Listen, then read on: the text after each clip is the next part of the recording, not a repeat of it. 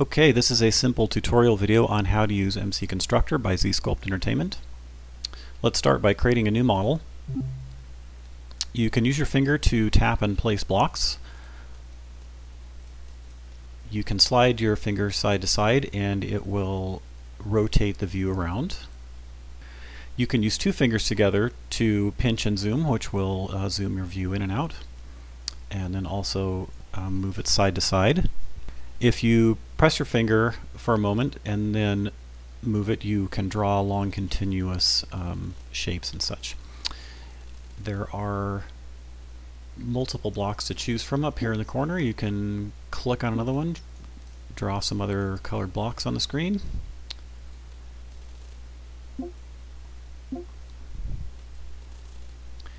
If you tap with two fingers or use this button down here, you can undo. Tapping with three fingers or using the button next to it will redo. And there are multiple levels.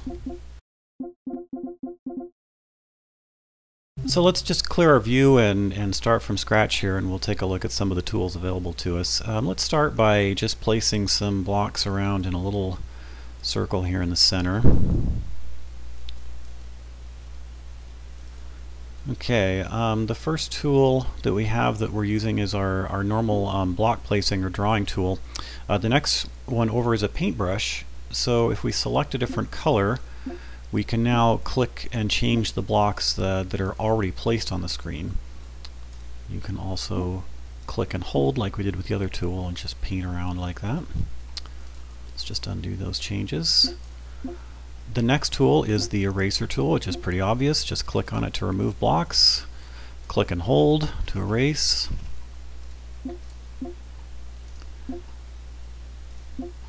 The next one is the paint bucket fill tool. So this will work on, let's see, to show you an example of how this works, let's go back to our draw for a second and let's start with some light blue and place these in the middle here.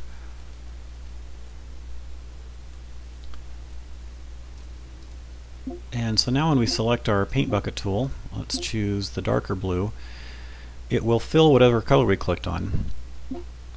If I undo that and click on the outside, you can see it will only fill the colors that are immediately touching the blocks that you clicked on. The next one over does the same thing, but it will also connect diagonals. So if I click on these white blocks, you can see the ones right next to it around the edge will also get filled in. If I go back and fix those red blocks here, actually let's use our paintbrush tool and clear those. Now you can see very clearly how these two different let's get orange, how these two different paint buckets work. So the first paint bucket will only fill edges that are connected but not diagonal. And if we undo that, now we can see this paint bucket will do diagonals as well. The next tool available is the block replacer tool. So this one, if I have some other shapes on the screen here, let's get some more shapes going here.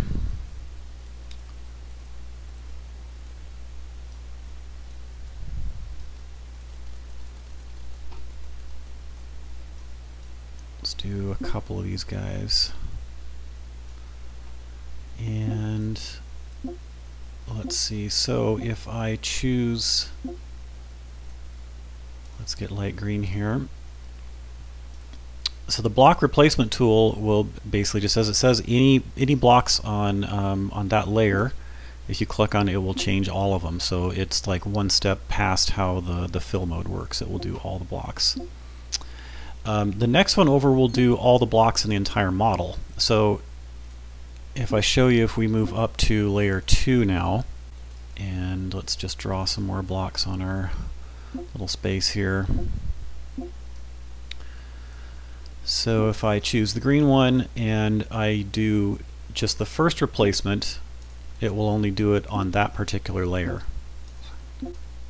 The next tool is the full replacement of all blocks in the entire model of that color. Okay. The last tool is the measurement tool, which is very useful when you're trying to build a model that either you've constructed or someone else has made that you've downloaded through the model browser and you want to build it in Minecraft.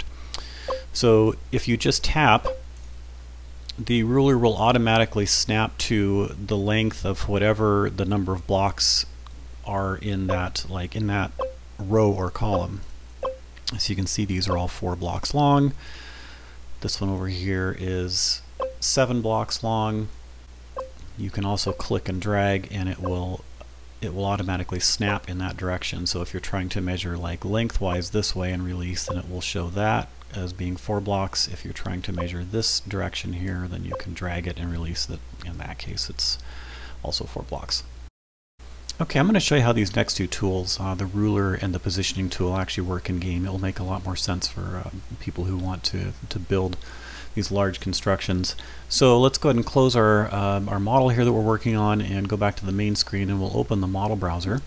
Scroll down and let's open the redstone section, and let's open this XP tower.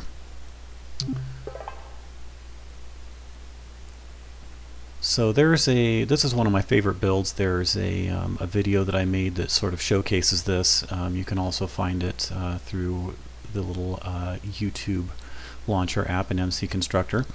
So let's, using the buttons on the left hand side here, let's go down to the very bottom. We'll go all the way down to layer 0. And if we zoom into our view now, let's say that in Minecraft you wanted to build this. So what you want to do is pick a starting point on the model. We are going to start at the very bottom, layer 0. We are going to start right in front of this collector chest. So we choose our positioning tool and we're going to click right in front. Now we need to actually know what our coordinates are, so at this point we need to jump over to Minecraft and get those coordinates. Okay, so here in the game you can see in the upper left hand corner I have this really cool mod installed called Baddies Coordinates Mod, and it basically will just show your X, Y, and Z position. It will show your heading, so facing north there, west, south, east. You can achieve the same thing by using the F3 key, although it's a lot harder to see and it's really distracting if you're playing the game. But here you can see where it says about midway down it says X, Y, and Z. It says -161 /65 /1, and then a few more lines down it will show your position there also, where it says facing north, west, etc. This is this giant XP farm which I've already built on a different server that my buddy and I are playing on, but I'm just going to use this as an example. Say I wanted to build this thing, and so the only thing I have out here on the water is this little dock, and I want to build this gigantic structure. So I stand at this position right here, which is directly in front of that chest, and I can see my coordinates are X -165, 64, and -39, and I am going to build facing north. So let's go drop those coordinates into the MC Constructor app. So here we're going to put in our coordinates now. So it has X is -165, Y is 64, and the Z is -39. And we're facing north, so I'll just leave that like that and hit set. Okay, so now as I continue to build this thing up layer by layer, I'm going to use this positioning tool and stand on these different coordinates just to verify that I haven't made a mistake anywhere. When you're working with just a few small blocks like this, it's not too bad, but as this continues to grow and you get up into the really complex stuff up here at the top, you're going to want to be checking these occasionally just to make sure that you're still, that you haven't missed a block or a row or whatever. So you move your character around in Minecraft and stand on these corners, check your X, Y, Z. Just as an example, I will jump back into the game here and check the very top blocks to make sure that the last blocks that I'm placing are actually where I want them to be. So this is the very top layer. If I stand on the corner of this tower over here, I get an X coordinate of -175, Y is 110, and Z is -30. So let's go check that in Minecraft and make sure that we're in the right spot. Okay, so we're just going to fly up to the top here, and you can see this tower here on the corner. And now I can check my coordinates here. So x is -175, y is 110, and z is -30. So everything checks out. Okay, so let's take a look at the next tool palette. The first thing that we have is the info button, which shows you how many blocks are needed to build this entire model. It breaks everything down into stacks and then any remaining. Very useful for planning really large builds. You can see all the string, ladder, tripwire, hooks, redstone, everything needed to build this, and then it will sort it based on the largest quantities up at the top here. Okay, so the next thing that we have on this palette is an erase layer. We can undo that. If I move down to this layer and hit erase, you can see that the other two layers are unaffected. Hit undo. The next button after that is an erase model. Obviously it does the entire thing. Hit undo on that. This one following it is a copy layer button. So let's say if I go down to the bottom layer here and hit copy, and then let's go up and we'll go one more past layer 3 to layer 4 and hit the button after that, which is paste. Then we also have a copy model and paste model. So if I hit copy, say I have this little construction here and I want to bring this into a new file, we can discard those changes, go over here, hit new, and go down to paste model, and there it is. And the last one is a really fun one called Extrude. This one will basically copy your selection of layers and then duplicate it a certain number of times. So if I hit the extrude button here, we can say start at layer 1, end at layer 1, and we can give it a count. So if I hit this count up to, let's see, we'll just do 13 and hit OK. Boom, it just copies layer 1 all the way on up. If we undo that, and let's do it again, except this time we will say we will start at layer 1 and end at layer 3. And we'll do a count of 5. And now you can see it took those 3 layers, duplicated it 5 times on up. So very useful for building towers and things like that.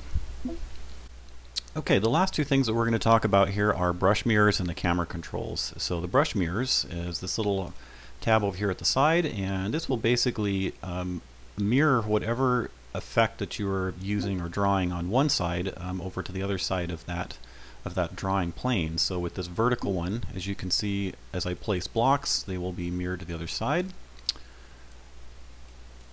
If I hit undo on that and then open up the mirrors palette again, now you can see I get a vertical and horizontal, which makes for some cool effects. You can turn them all on and just go crazy with it. Great for pixel art stuff. So that's brush mirrors. And the last thing that we'll talk about is the camera controls. Let's turn all these guys back off. So the standard camera is just a 3D perspective view. You can switch to the second one, which is an isometric, and that will basically remove perspective. It just adds kind of a different neat look. It's a little bit hard to work with sometimes, but for some models it looks really neat. And the last one is the 2D view. So it's important to note that when drawing things in the 2D view, it's a little bit different in the way it behaves. The first thing is that as you go up from one layer to the next, the previous layers underneath will be sort of faded out or like more transparent so that you can kind of see what you're doing. So as an example here, let's start down on layer 1, and we'll start with some red blocks and just draw these around the outside of our image. Make a little circle like this. And now as I move up to layer 2, you can see those red blocks are now kind of transparent around the outside. And so from this point we'll do, let's just add some green ones here. I'm not going to go all the way around it, you get the idea. I'll move up to the next layer now, and you can see the red ones have vanished completely, and now the green blocks on layer 2 are slightly transparent. And so lastly we'll just add some blue ones here, just to show what this looks like. If we now switch back to our 3D view, you can see those different layers moving outward. And the last thing on the camera control is just a simple centering tool. If you get really close inside your model and can't really see what you're doing, you can click center and it will basically bring the image back into view. If you're really far off screen, you can do the same thing. So it's just an easy way to kind of get your bearings and get focused back on your model. So that's pretty much it. If you have any questions or suggestions, you can always email me through the little email button in the MC Constructor. It goes to support@zsculpt.com. Thanks and have fun.